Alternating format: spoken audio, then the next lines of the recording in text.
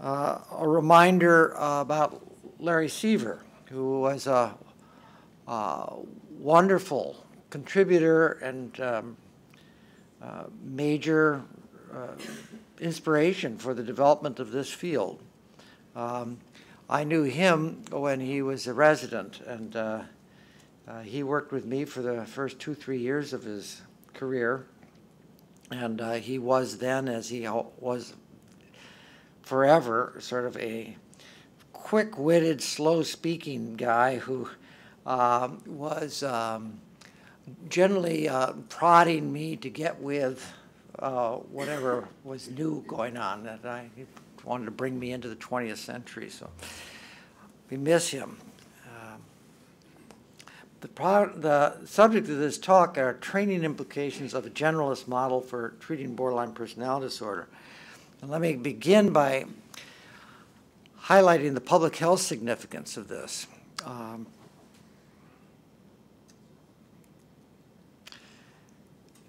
The borderline people represent a 2 to 3% of the population. That's a huge fraction of the population.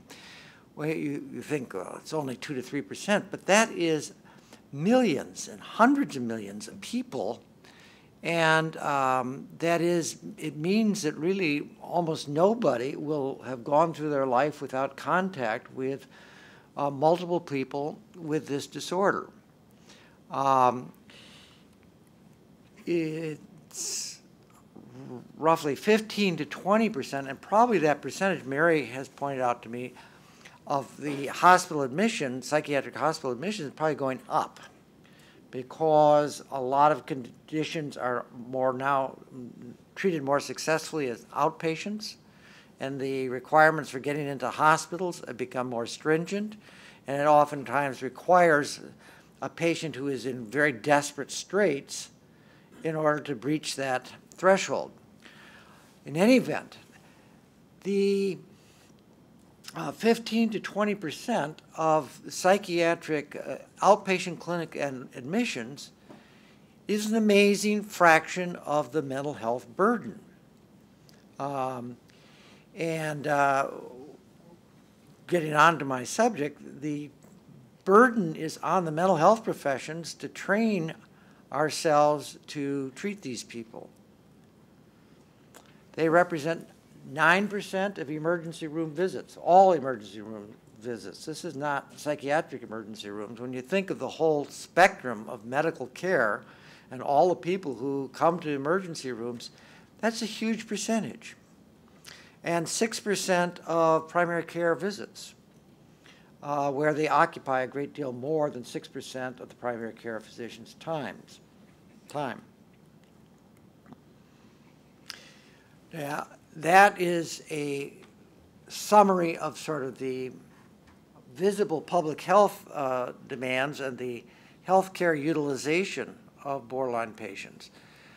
By far the greater costs associated with this disorder are those which are called indirect costs, which have to do with the things that damages these people cause, and first and foremost has been their ongoing failures to find productive employment, and beyond that, the damaging relationships, custody fights, caretaking, the problems they create for their kids, the burden on families, the high frequency of divorce and forensic problems, as well as a marked increase in medical disorders, which has been documented now in several studies. All of this is by way of background for what I want to talk about, which is this is a public health problem of such dimensions that there is a need for our society and certainly the mental health professions to take this take the challenges on and to train the next generation of clinicians to be able to manage these people effectively. The lack of treaters for borderline patients has many sources. One of them is active avoidance. Don Black will recall, and maybe some others, that I think it was like 25 years ago, Bruce Full engineered some kind of survey which showed that 70% of the clinicians polled actively avoided and disliked or disliked borderline patients.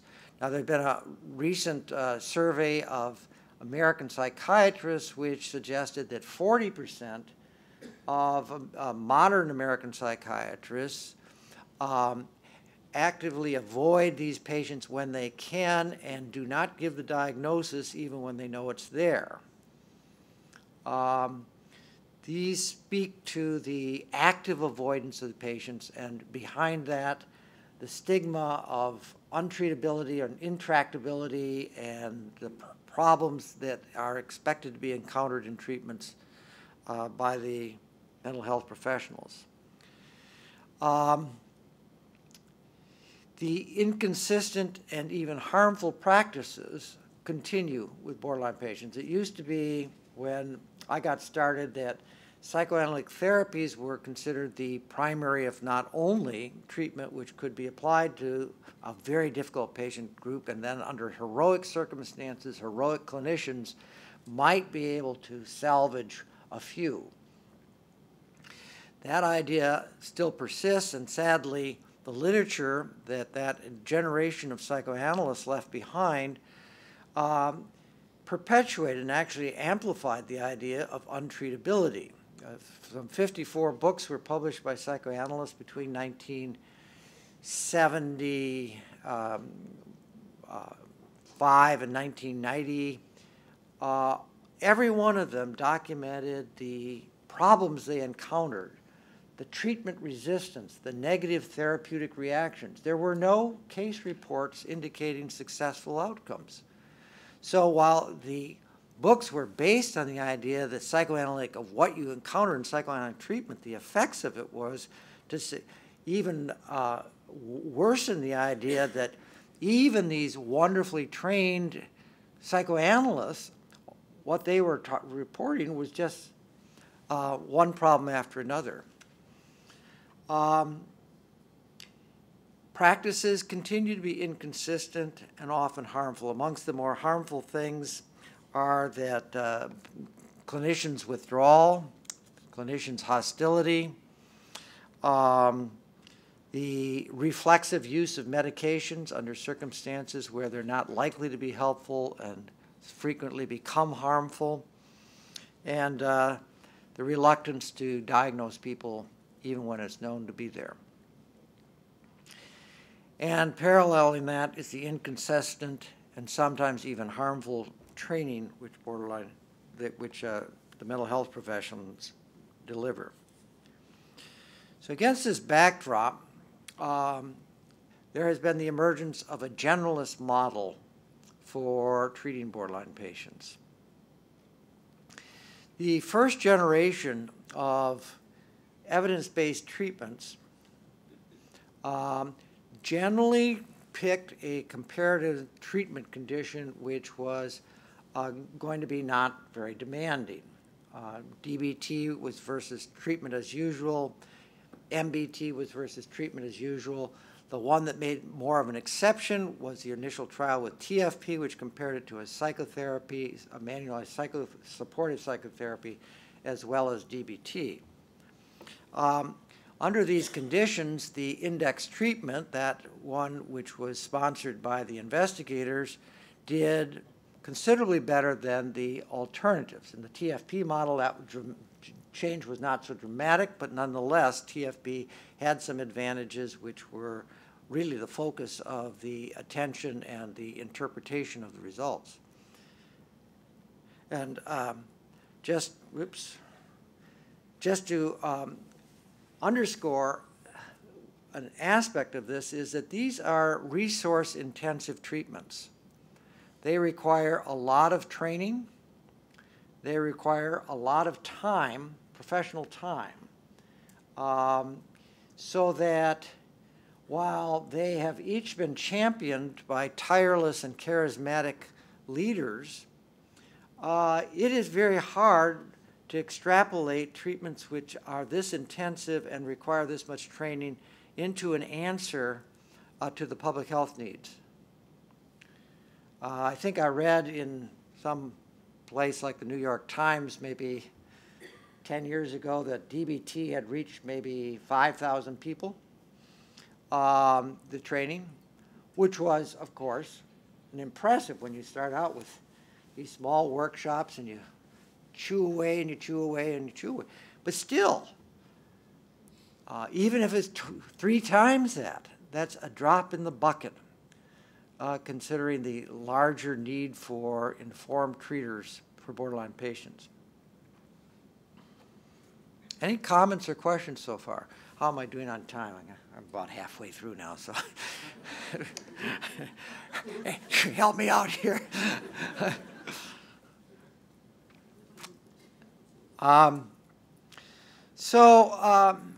Again, after that first wave of treatment studies, it now became unethical to have a compare.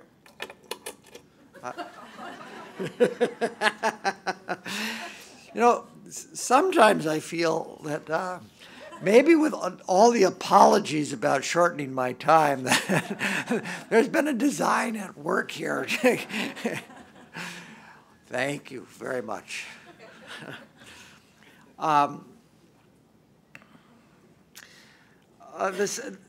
It became unethical to compare one of these evidence-based treatments which had shown efficacy to a non-manualized, non-supported treatment. So you had to develop a comparative treatment arm where it had a rationale to it, and the clinicians were doing something that was reasonable and manualized. And what emerged out of that was less intensive, more supportive case management strategies. And this slide highlights 4 different studies where the index treatment was then compared with something more along the line of supportive case management. And the transference-focused psychotherapy was not so case management oriented, but it was once a week supportive psychotherapy. In the cognitive analytic therapy, it was compared with a case management therapy. With mentalization-based treatment, it was called structured clinical management. And then with DBT, it was what was then called general psychiatric management, which, enthusiastic because of the results shown, got renamed good psychiatric management. The generalist model, the common features are that it's usually once weekly, it's quite supportive and commonsensical.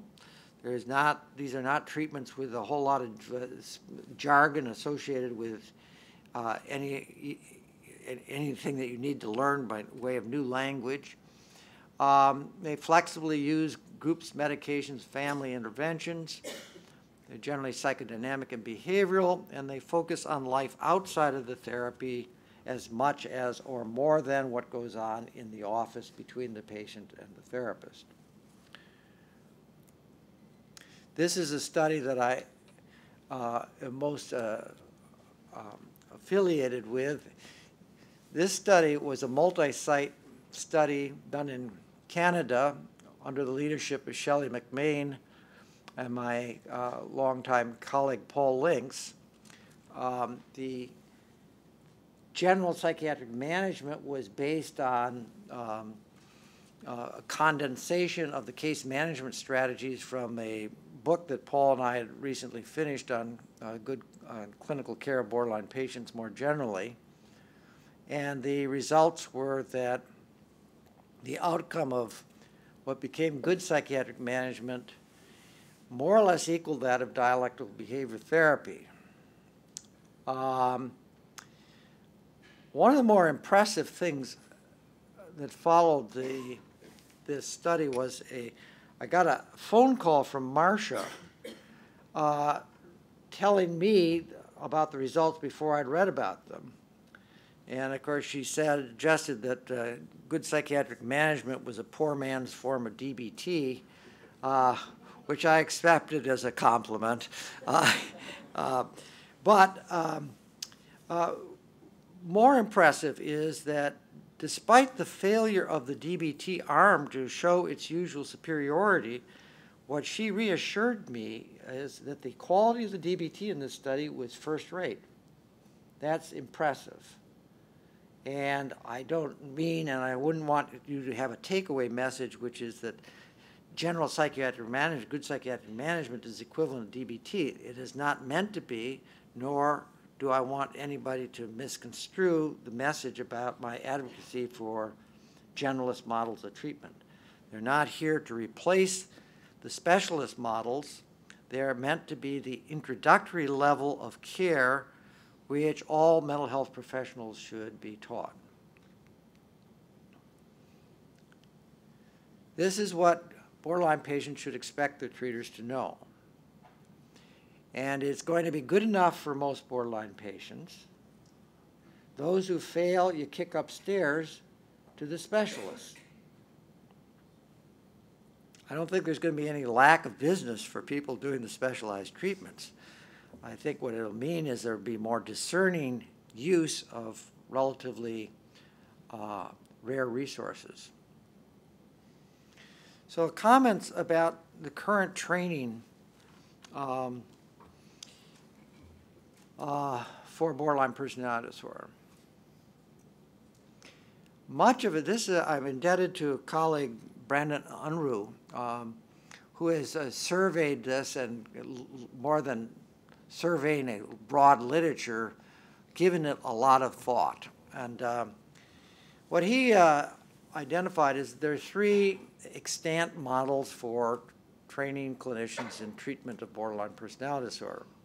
The usual, most common one is that it devolves into the supervision of that psychotherapy arm of the Department of Psychiatry or Psychology, where the training is then subject to the idiosyncrasies of one's individual supervisors. And while increasingly supervision is being done by people with cognitive behavioral therapy, for certainly the last 20, 30 years in departments of psychiatry, it was largely done by people who had psychoanalytic or psychodynamic training. And within that, there's a great deal of range in what was being the supervision. Rarely was the supervision given by people who are primarily individual therapists, and that's their credentials and that's their experience, informed by the marvelous and modifications in our understanding about therapy with borderline patients that have come in the last 15 years. Second approach is what he called alphabet soup. That is, we are going to give our trainees an introduction to DBT. We'll have a 3-month curriculum on that, or a 3-lecture curriculum on that. And then we'll give them a little bit of introduction to mentalization-based treatment, and we'll introduce some basic cognitive behavioral approaches to borderline patients, along with some basic psychodynamic understandings of borderline patients. You get a little bit of this and a little bit of that, and you don't get any one model sufficiently taught that it will organize a clinician's thinking.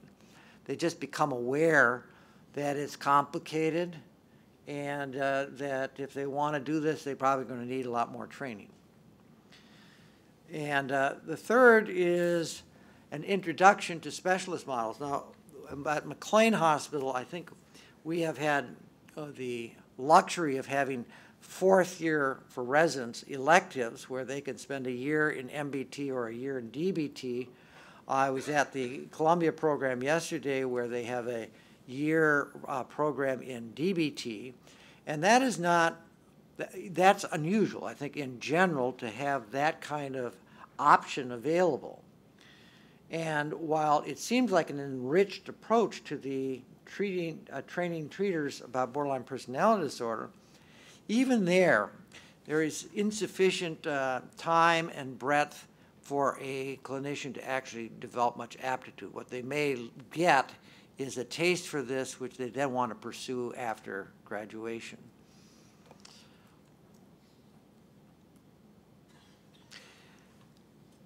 In an effort to teach the generalist model called Good Psychiatric Management, we have been conducting workshops. We do these when asked to clinical sites where there will be a sufficient number of clinicians who are interested in learning. And the people who come are generally self-selected because they already have some interest in this field. We do those for day and a half day or shorter half-day options. They use interactive cases, videotapes, and didactics.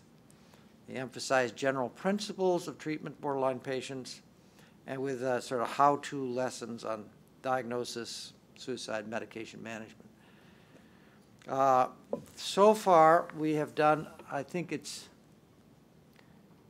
about 2,500 people have been associated with this. We just do them, and what the model is that you get people at the sites where you're doing the training who want to become trainers, and then they become participants in the faculty, as was the case yesterday at Columbia, and then they take on the role of training other people, so that it's meant to be a sort of snowball effect where you train trainers. More specifically, to train trainers, this is a summary using the model developed by STEPS. We examined whether these workshops have any effect, and they have more or less the same effect that was found with STEPS. They decrease avoidance and dislike, increase optimism and a sense of competence. From my point of view, one of the more interesting and recurrent comments is when you do these workshops, lots of times there's in the audience people who've been treating borderline patients for a long time. And they're there because they're interested in the area, they want to see whether there's something new. And what they generally say is, I don't learn too much, but I feel more confident about what I've been doing. And I like that statement because that's what this is supposed to do. It took most of us 20, 25 years of mistakes to learn the basic good sense that's required to do well by these patients. So if you can expedite that and then get that done in a shorter period of time, that's what we'd like to do. Spare all those years of pain for you and failures for your patients. This, again, is from Brandon. It's a outline of an approach to residency training, one that has been adopted partly, but not entirely, in the Harvard system. It is not easy to get a place in the curriculum for training about the treatment of borderline personality disorder. This contrasts with what I said earlier about the enormous public health significance, the fact that no psychiatrist is going to go through their life without seeing hundreds and hundreds of borderline patients. But getting an equivalent space in the curriculum for training psychiatrists about how to treat them is an uphill battle. In our system, you start with teaching about the diagnostic phenomenology, the importance of your reactions to early encounters, what we used to call countertransference, and the significance of monitoring it and keeping comment and talking about it. We get basic psychoeducation, which is part of good GPM, and I think that every clinician should know whether they want to treat borderline patients or avoid them. Everybody should know about the work about the prognosis and the genetics. And once you know that, once everybody knows that, it becomes more difficult then to withhold the diagnosis. You have something to tell people which is really important for anchoring their expectations and anchoring their understanding of the problems they're having in their families. It's just it sets in motion a foundation which is irreversibly helpful. Mary did a study once saying, as psychoeducation as a introduction to treatment. What she found is that the psychoeducation itself was very beneficial. Anyway, every clinician should know these basic facts about this disorder and be prepared, I think ethically, obligated to convey that to patients and their families. So anyway, that's in the year 2. Year 3, you discuss cases, supervision by generalists, hopefully. And then year 4, you get more advanced working with a team and taking on primary care. That's just a model. It's one that's been developed, thought about, and mainly implemented, but not entirely. A second approach we've taken to training people is to have what's called training trainers workshops. Okay. You were looking at me. Training trainers workshops. Here we ask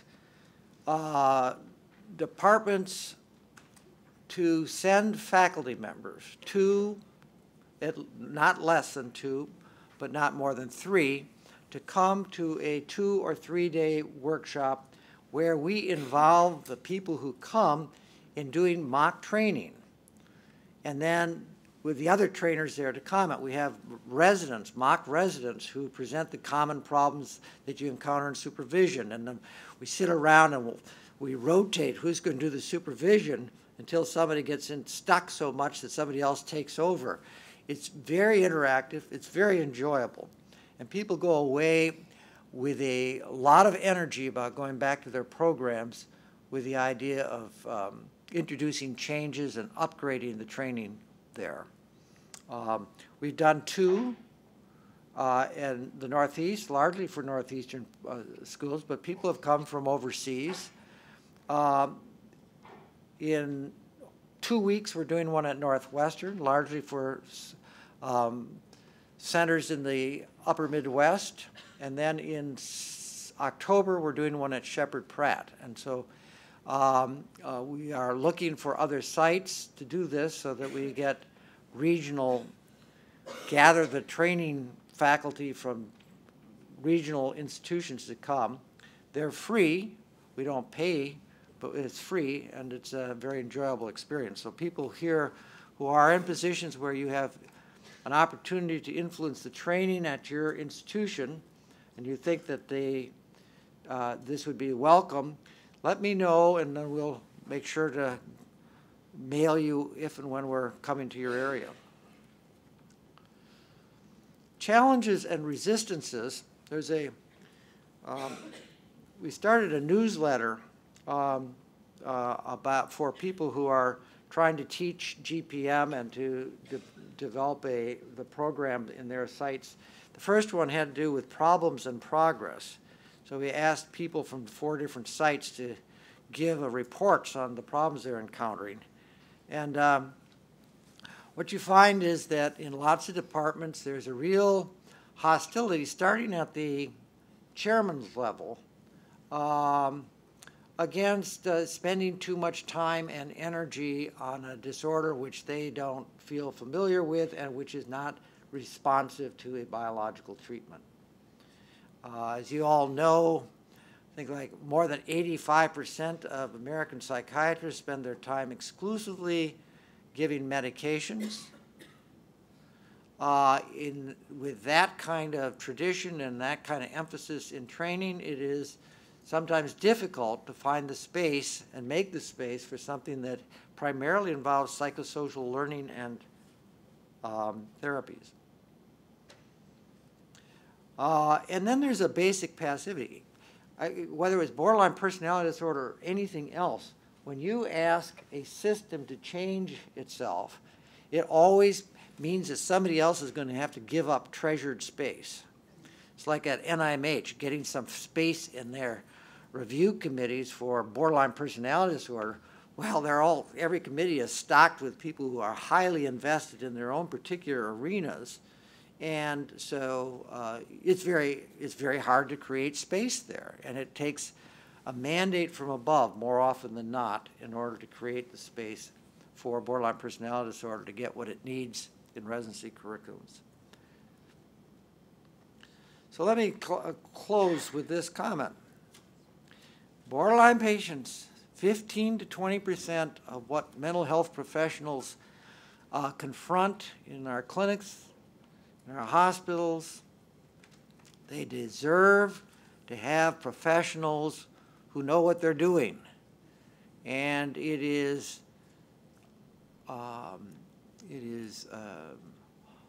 tragic that our training system has not embraced this and integrated training for this next generation. And that's where I hope a conference like this is going to continue to be a stimulus, and that you all go home with some fight in your bellies to get your bosses to change their habits. Thank you very much. It's really wonderful to be here, and I'm honored to have started this program. It's a wonderful stuff. The question is, so if 9% of emergency room visits are by borderline patients, what does good psychiatric management look like? Victor Hong from the University of Michigan got very excited about just this question and has written a paper about it and has now begun to teach it in emergency rooms, where he says it is, people are remarkably receptive to it, because the emergency rooms are typically a place where the staff says, oh no, how can we get rid of this person? So given a different attitude like that, is if you lean in and say, what's the matter, the person's going to calm down, whereas you say, let's just wait another 10 minutes, they're going to get worse. So there's basic sort of attitudinal things there that if you respond, the patient will calm down. If you don't respond, the patient gets worse. And not medicating and focusing on the life situations which preceded coming into, without raising the question right from the start, well, do you need to be in the hospital? Again, one of those ways of reflexively responding to a borderline patient in an emergency room, which is harmful, not helpful. Anyway, I can't tell you everything about it, but if you, and hi, I recognize you. So check with me and I'll make sure you get a copy of it. Yeah. Other? 3. I'm going to use up my time. Brad, yeah. So John, if you try to promulgate this model, do you have any plans to do any more outcomes research to see the impact? Any plans to do outcomes research to identify the impact? I have no plans to do that. If somebody wanted to do it, it'd be great. I feel it's so self-evident that I feel like my time is better spent as a missionary. Yes. Training director, I get science, right? So we have incorporated a lot of this into our curriculum. But you run into the problem when you took emergency, which is sort of the cultural attitudes and training of the faculty. Even in a place like Mount Sinai, where you're taking care of borderline patients and advanced thinking, faculty on the inpatient units, I'm just wondering whether you encounter resistance among people. I mean, I still encountered this idea from our inpatient attendants that tell the patients they're borderline. Something's being difficult, they must be borderline, and that still persists. The comment is that it is still persistent, even in a very sophisticated place like the host for this conference, that where the faculty, people in the inpatient units feel very resistant to giving the diagnosis. That's true at our institution. You know, we've been there for ever. Well, I think that's why I feel we have to get this done in the training. That is, it's the next generation. It's hard to change the minds of people who already have their habits formed, but to get dispel the misinformation and to provide a much firmer, scientifically grounded basis for having realistic expectations and knowing, for example, the most common thing in the world. Borderline patients present with depression, they get treated with antidepressants. I mean, even if you wanted to treat the depression with antidepressants, the wrong class of meds. So, you know, there's just a lot of basic things, and you know, people don't know this. And I think that if we can get in on the training level, that's what I think. So one last question, yes, Paul. John, Eric, I love your generalist model. Yeah. But one point you didn't make that I think is very important for us to hold on to about this kind of approach is that the Institute of Medicine report that came out last summer on psychosocial treatment and the future of funding and research in psychosocial treatment called for study of shared and non-shared elements of psychotherapy. And Yes. you're talking in a generalist model about, you know, shared elements of psychotherapy Yes. that make good sense.